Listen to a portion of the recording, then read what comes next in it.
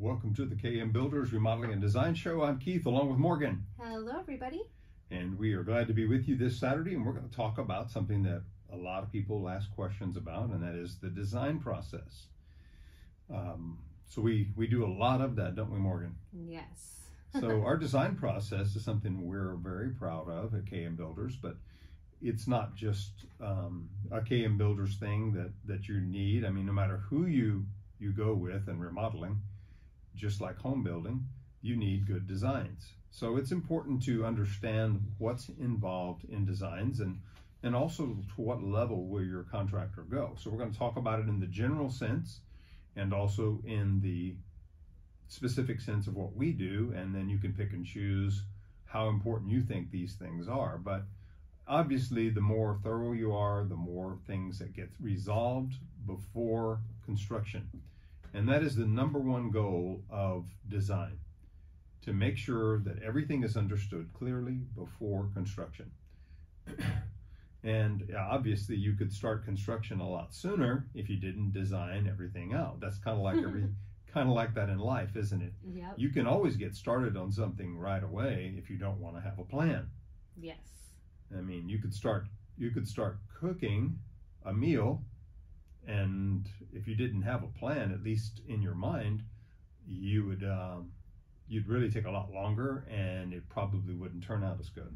Yeah, I mean, think like with cooking, if you were to start boiling the water and start doing all the things, start chopping all the vegetables, and then you get to put your chicken in there to make chicken soup, but it's frozen still. Very good. That's example. like exactly like what would happen with remodeling. We get to the point and then we're like, wait, this isn't going to work.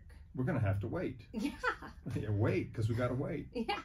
And of course, if you don't add the right ingredients, it doesn't taste very well either. Yeah, and then it looks really bad. And so there's a lot of ingredients. And it's funny that she and I just came up with this analogy of cooking right now, but that was without a plan.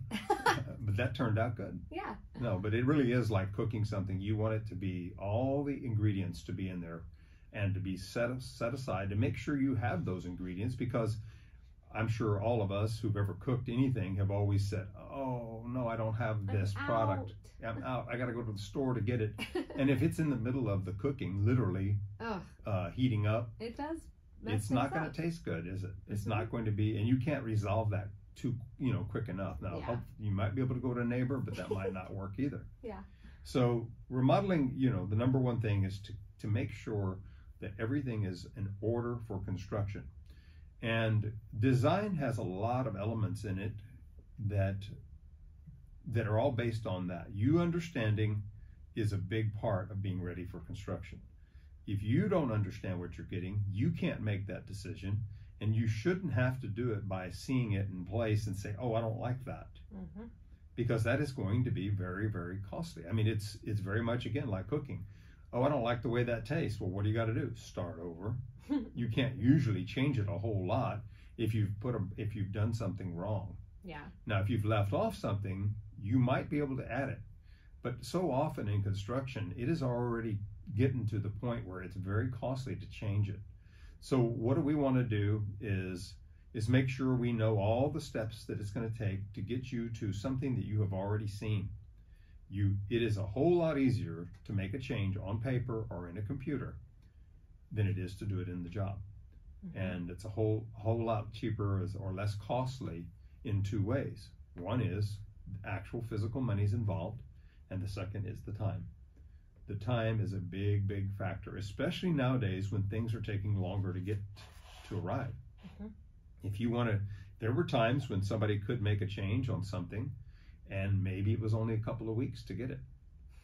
That's still a lot longer than we would want to do to you, but for some people, they could kind of live with that, even though it wasn't desired. But nowadays, you'll have a fat chance of a slim chance of getting that in 2 weeks. Yeah. In a lot of cases, it's 15 weeks now, or even longer. And the windows and cabinets are your longest lead times typically, but even some tiles and floorings are taking a lot longer. So what you want is someone that has planned all of this out long before they started. And you do not want them in your home until they know that everything is going to have arrived. It doesn't matter how excited you are for them to start. You want to go through a good design process. And a lot of people that I meet on the first visit each week are surprised that there's this kind of timeline. It's an acquaintance with a new concept for them, because too many people are telling them, yeah, I could start your project and I could do this and I can do that, or they've seen it on HGTV and they think that it can all be done I'm sure I could have it done by Thanksgiving, right? Well, a lot of the clients that we're meeting with now, we're telling them no, you can't. And some of the clients we're telling, no, you can't have it by Christmas either. Mm-hmm. So because they don't even realize how long the design process should take. Just think about what it takes to do drawings and blueprints of your project. It doesn't matter whether it is a bathroom remodel or kitchen remodel or room addition. They all take a certain amount of time to even gather the information. Mm-hmm. When you hire an architect, they will draw up what you want. And they have a few measurements of your home. But they don't have is all the components that are in. They don't have the circuits drawn out. They don't have the plumbing outlined. They don't have the capacities. They don't have the floor levels. They don't have the textures detailed in their drawings, because that's not what they're doing. They're giving you something new. But new is only half of the blueprints. You need to start with what's there. And so the first thing we do in design is gather what's there. Mm-hmm. It's called existing conditions, or as-builts is another term for it. And we call them existing conditions. We want to know all of them when we start the design process, because that can actually it's the only way actually to be 100% accurate when you're doing your new dimensions and drawings, to know what you're coming off of. And these are not generally close measurements. These are precise to the 1/8 of an inch.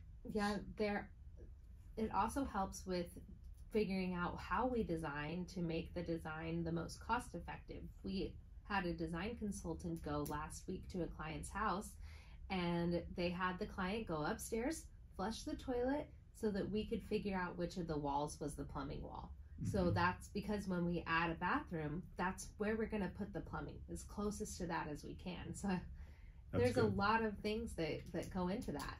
Yeah, it really is. And that saves you money and time. And, it eliminates that thing that everybody hates. It's called a surprise. Nobody needs a surprise that, we didn't know that was in that wall. Mm-hmm. And that's what you see on the HG shows all the time. So good planning can eliminate surprises.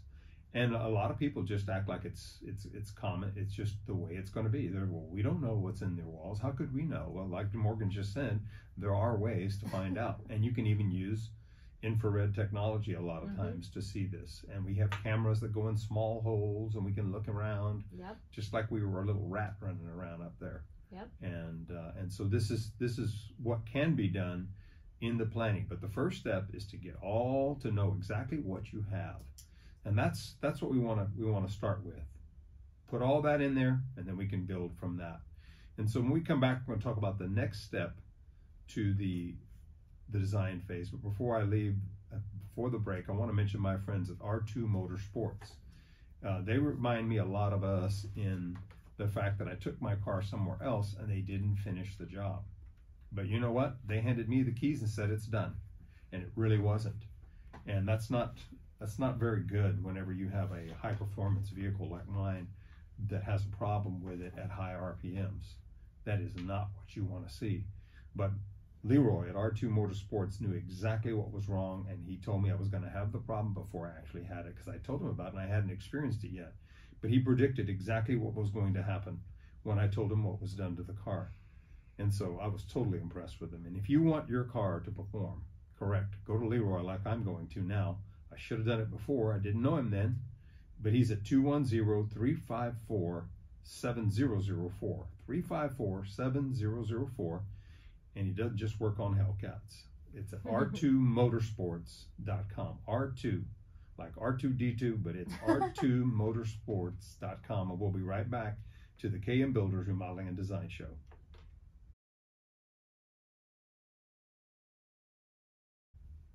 Welcome back to the KM Builders Remodeling and Design Show. I'm Keith along with Morgan. Hello, everybody. We're glad to be with you. I think yours needs to go up a little more. Oh. And I want to mention my friend at Elite Lighting Designs.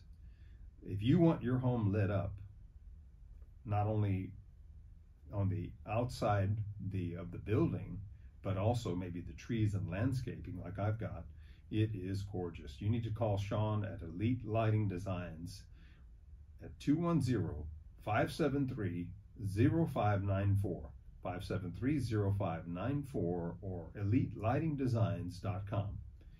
So we're talking about what? A client testimonial now? Oh, no, we're skipping that yeah. today? All right. Well, we wanted to mention the next thing and the design process. So we talked about in the first segment that you have to have the existing conditions, and of course I ought to emphasize this again, you don't want to start construction until all the designs are done. That's a big mistake. It's a crucial part of the planning. We want all of our clients to know what it's going to look like in every aspect of the detail, including cabinets, so that we're on the same page. And if something needs to be adjusted, let's do that now. Let's do it before we start ordering. Let's do it before we start taking out anything, before we start demolition, because it very likely could be costly in time and money. So we do the existing conditions, and that's where we have one architect, one designer. We have 3 that have a degree in architecture, and we put one of those on your team. And then we have 3 different interior designers, and we will put one of those on your team. And we have 4 estimators, and we'll put one of those on your team, and they have experience in construction, so that's very useful. And then they're going to extrapolate all the numbers specifically for your project. And then we will have 1 of 2 cabinet designers on your project as well. And so Morgan will be there too. She's our client experience manager. And then Bob, who's our manager of the design and construction, design and estimating. And so they'll be there. And then we're going to have a captain of that team that was your go-to person every day. And so there's a full team assembled for even a small bathroom to make sure we get this right, and that we've got all the best ideas flowing from all of these hundreds of years of experience that we're making available to you. And so that team then will do those existing drawings. They'll get it all measured up. They'll talk about your designs and your ideas and inspiration and dreams, and then they're going to start working on it. They're going to go back to the office and do the first set of drawings, which is the existing conditions, and then they can start sketching on there and overlay what would look good on this project to get your goals. And so the next process then is to do blueprints. They do floor plans that are literally blueprints of your project, the new project, the old and the new, side by side, so you can see how it's changing. There's a demolition plan that goes in there too shortly afterward that shows how you take what you take off, and that's very surgical, very precise and surgical. So there's actually a demolition plan that shows this is what would have to be removed to get this to this point. And sometimes in the blueprints, the floor plans of the first step is floor plans, we have 1 or 2 or sometimes 3 versions of what it could look like. And then you come in and you look at that and say, oh, I like this one better than this one. Or maybe they're different budgets. You were thinking of, what if we did it this way instead of just this way? What would that cost? What would it look like? Yeah, that's probably the most that happens, is we give the 3 different budget options, and we're able to explain why each of these is different. One may be bigger, one may be involving knocking down that wall that opens up those 2 rooms and turns it into this massive suite, but they might like parts of this too. So it's really different elements can be moved around, right? We mainly, that meeting is where we all come together as the client, as the DC, the design consultant, the architectural, and then it's like, okay, now I can see it. Now I know I really love that and I hate that. Okay, great. You like that meeting? Yeah. It's a fun meeting, isn't it? Yeah, so that's using computer technology. And a lot of times, even on that first meeting, we'll have some 3Ds done, right? Yep. We like to call them like 2Ds in the first one. So it's a little more lines and less like it still visuals. It's still a 3D, but it's very thin lines, thin line. And so you get some of that in the first meeting, and because we're doing 3 designs. Right, because you've got so many, you can't go into the same depth. Yeah. So then what happens is a person comes, makes some decisions. Yeah. And if it's a big project, then they come back again for another review to see those changes and to see if anything else is going to be added. They maybe haven't seen all of it yet either, because we want to get them started on their thinking early. And so let's say that in that third meeting, which is one at the home, and then the second one, there's 2 meetings at the office. In that second meeting where they're seeing the vision and the design, it goes from blueprints to 3Ds, and by that second meeting, 3Ds are being shown even more. Yeah, digitized. And sometimes that second meeting is actually now the second meeting at the office is now the third meeting at the office for some of those where those details are being finished up. And in that last meeting at the office, that's where your 3Ds are glorious. I mean, they are incredible. That's the detail that you see on TV. And so we do the 3Ds along with the blueprints, and basically you're going to have every aspect of this is going to be visible to you, and that includes cabinetry, backsplashes, flooring, lighting, colors, and so forth. At least some of the initial to give you the depth. And so you're going to get a lot of depth perception in here, 3D renderings. And there's a difference between a 3D drawing and a 3D rendering. Yeah, that's probably what it is. Tell us what that difference is. Well, the 3D drawing doesn't really show any tile shape or furniture placements, stuff like that. Wall colors, yeah. The cabinet colors, it's all just going to be standard white with some grays. It's like grayscaled. And then the 3D rendering is what you would see.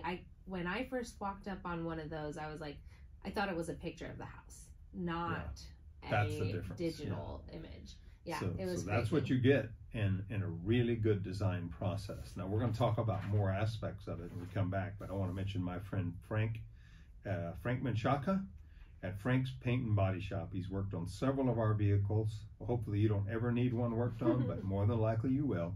And what a guy to have as your friend. Call him at 927-3410, 210-927-3410. And we'll be right back to the KM Builders Remodeling and Design Show.